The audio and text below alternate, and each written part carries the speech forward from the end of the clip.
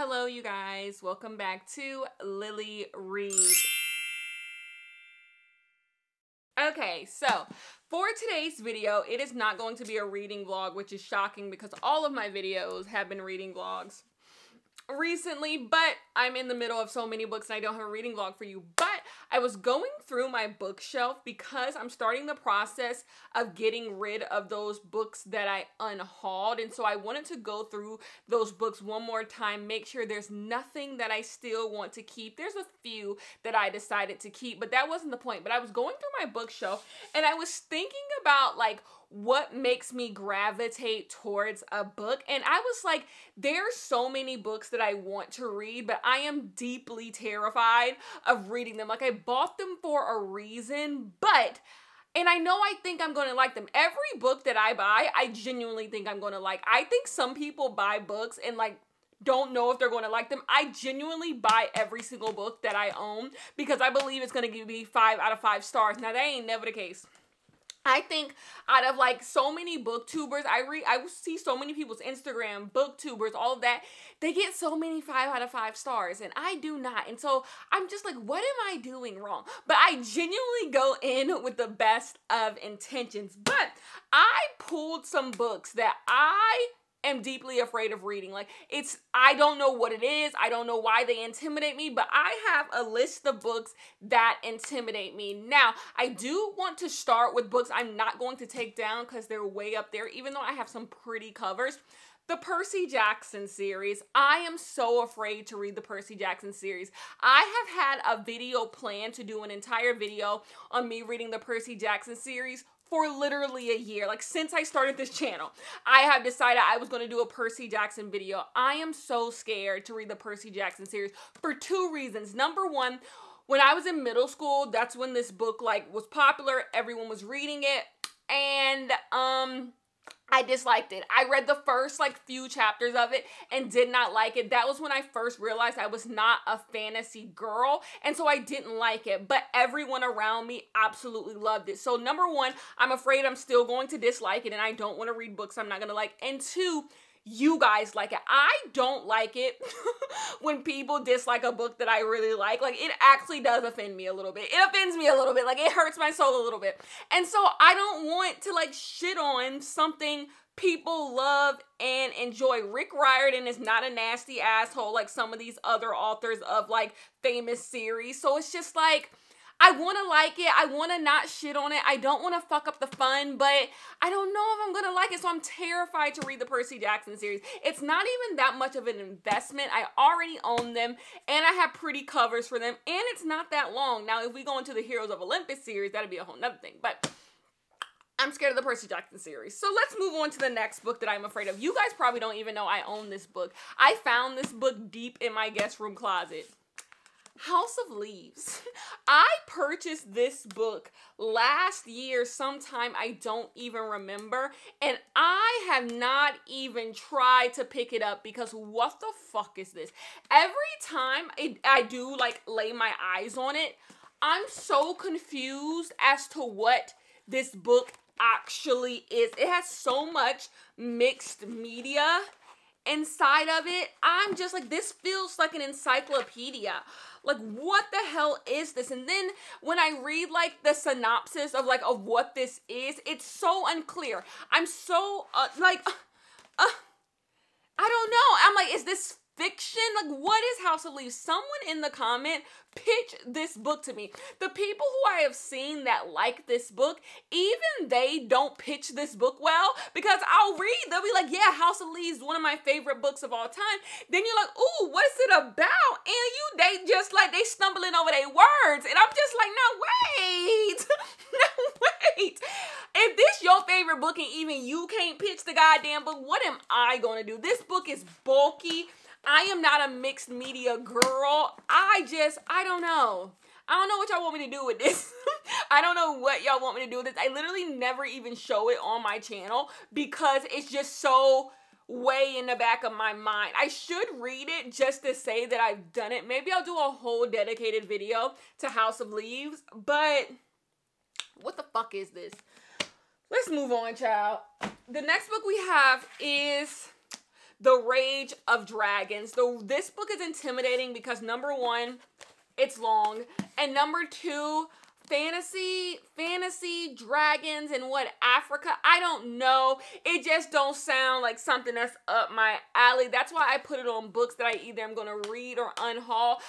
It's Black History Month, so I thought about reading it this month, doing a whole video dedicated to just reading this book for a couple of days, but I can't bring myself to do it. I'm terrified.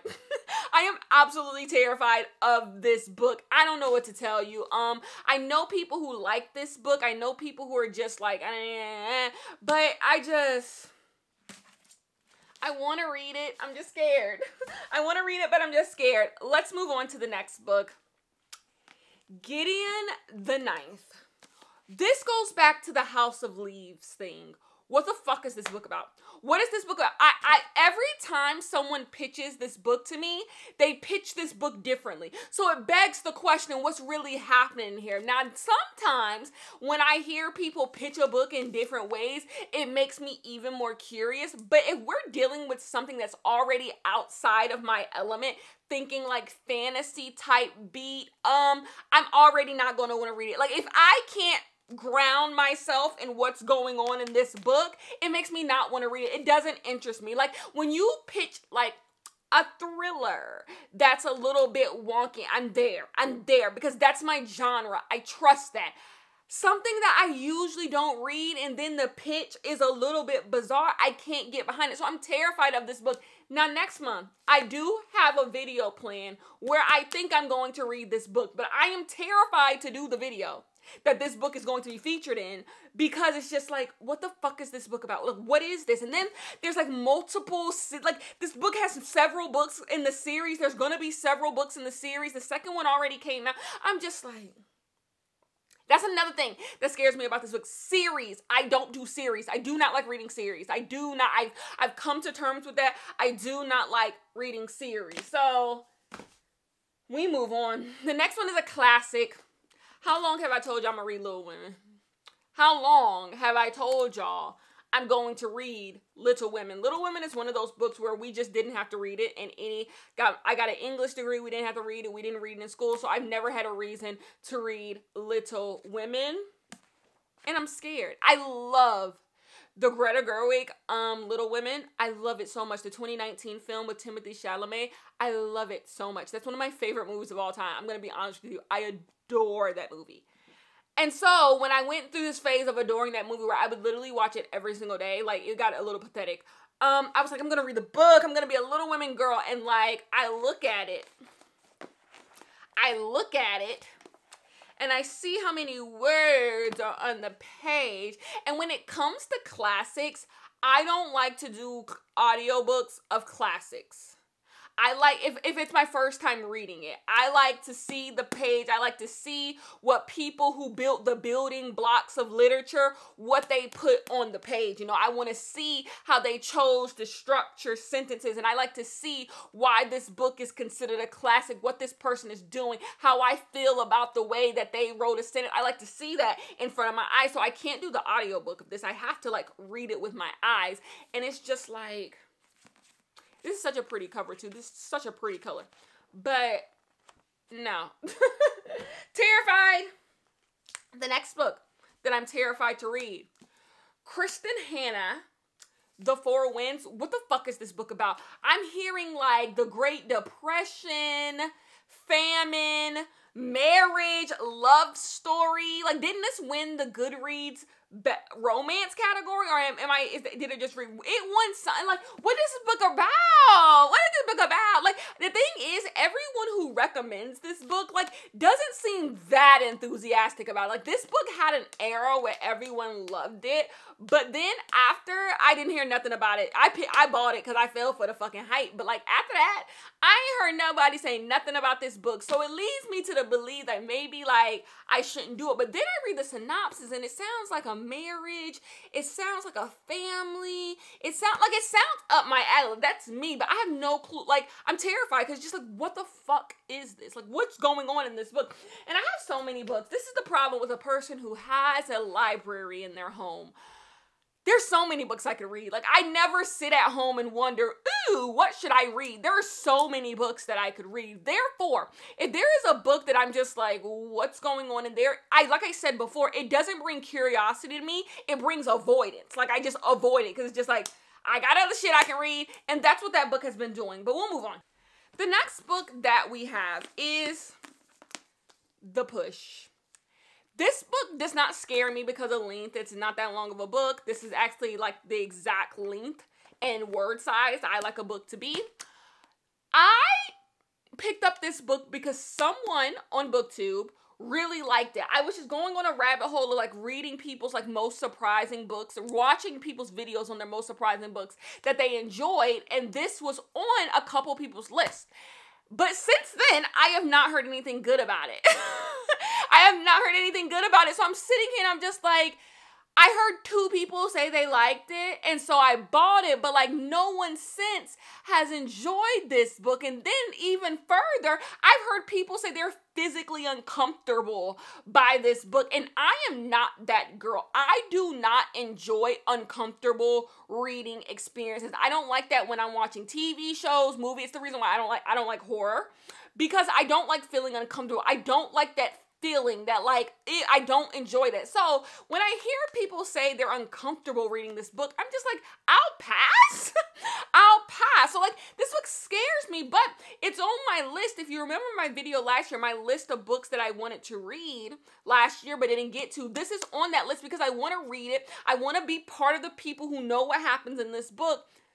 But ooh, if it got y'all feeling like that, maybe I should just pass on her. The next one is Daughter of the Moon Goddess. I heard nothing but good things about this book until I didn't. I heard nothing but good things until I didn't. Lately, people have not been liking this book. I've heard, like, people were raving about this book. Then the second book came out. And then I heard people saying they really didn't like this book that much either. This book started to be in a bunch of people's like overhyped books video. And so now I'm sitting here like, okay, this is not my genre. It's long. And people who I respect are saying they don't like the book. So where does that leave me? Once people are saying they don't like a book, I already am like reaching out of myself to like even pick up because it's not what I usually gravitate toward. I immediately be like, ooh, I can pass on her. So I'm going to read this book. All of these books that I showed you, I am going to read. Like, Mom ain't raised no bitch. Like, I'm a rise to the occasion, but how y'all feel? How y'all feel about this one? I don't know. Let's move on. Children of Blood and Bone. So this actually is not my book. This is my man's book. He read this book and he loved it. He loved it so much. So he gifted it to me. Because he doesn't have like a big library. He's not someone, you know, it's so funny to see like 2 types of people. I am all about collecting books. I love collecting books. If I enjoy a book, I want to keep it forever. And it's so interesting to like be with someone who like, it's not that he doesn't understand. He gets it. He just doesn't want to keep a book. Like he doesn't he has no desire to keep books. Like he has a lot of books that he enjoys and he's just like, you can keep it on your bookshelf. I guess it's because it's on my bookshelf because you can go get it anytime. But he's just like, I don't need it anymore. You can have it. Like, that's how he is. And so I love when people recommend books to me. I love when people are just as passionate about books as I am about books. And so when people recommend a book to me, I really like to see what it's about. But what? This is big. It's not my genre. And so I'm terrified, but like, I want to be I want to be a good partner and I want to read what my man is interested in, but at what cost? At what cost? Let's move on. Ooh, Grogu, make some room for me. And then it falls. The last 3 books we have. I feel like when everyone's talking about their most intimidating books, this book shows up. A Little Life. A Little Life, but not a little book. What y'all want me to do? What y'all want me to do? What y'all want me to do with this? What y'all want me to do with this? I have the UK paperback cover because sickening. I love this cover, but what y'all want me to do with this? When does it become, when am I going to find the time to read all this to read all this. And then you have the people who, once again, say they're deeply uncomfortable reading this book. Like, not that they're uncomfortable, like, this book is an uncomfortable reading experience. And so, once again, I don't like that. I don't like feeling bad or not feeling well when I'm reading a book. So what do you want me to do with this book? I just don't know. And it just sits down here. I keep all my lit fic down at my bottom shelf, which is like literally the shelf I reach for the least. I think I need to restructure my bookshelves so I at least see this section more and it'll make me reach for it. But I'm just like, I literally think if I had to read a book every single day, that's on my bookshelf, can't buy new ones, can't do ebooks, can only read books on my bookshelf, and every single day I had to pick a book, this would be in the last 10% of books I would pick up, like every single day. Like I would get down to the last like 40 books that I own, and then I would pick this up. Like I'm scared of it. It's not that I think it's going to be bad. It's not that I think I'm not going to enjoy that. None of these books I think are going to be bad. No, that's what my whole video on books that I'm either going to read or unhaul. I believe those books are going to be bad. This book I genuinely think I'm going to enjoy. It's just, it's scary. It's absolutely intimidating. We'll move on to the next one. The next book is Pachinko. If you're a real Kenya stan, you remember when I was supposed to read this book. I was my book about reading like an internet intellectual. I was supposed to read this book, and I put it off. Now next month, I do have a video planned where I apparently am going to read this book. But boy, it already has a TV show, so let's start there. So it's just like, maybe I should just watch the TV show. It's long, and then I hear people say great things about this book, but the problem with that is when people say great things about a book, more people start to read the book, and that's when people start to say bad things about the book. That's like Daughter of the Moon Goddess. Like, I heard good things until I didn't. Like, now I've heard people say they don't enjoy this book, and so if I dedicate my time to reading this book, and it's bad, or it's just the worst, because the thing is, I love a good rant. I love to be mad. So if the book is bad, oh, we can have a good time. We can have a good time and I can trash this book. But what if it's just fine? That is the biggest crime. The biggest crime is to put all your time into a book that is just fine. Spend 5 days reading nothing but this book and it's just fine in the end. That would hurt my feelings. So like, I need this book to be great. And when I put too much stock in a book, it scares me to read it. The last book, and I'll leave y'all alone. Jonathan Franzen. Jonathan Franzen impresses me more than he does not. I hate to say it, but I enjoy Jonathan Franzen books. I've always said it. And then you have Crossroads. Did Jonathan Franzen decide to leave the editor at home? Why the hell is this book so long? It's so long, I don't even really understand the premise of it or what is supposed to be happening in this book. And so I'm sitting here and it's just, like, do I really need to read a Jonathan Franzen book this long? I want to, though. Like, I really do. Number one, I kind of like this cover. I really do. It's different. I enjoy books with covers that, like, are different. Like, you really don't really see, like, real people on covers that much anymore. And so, I like this. But it's bulky. It's Jonathan Franzen. And I have no clue what this book is really about.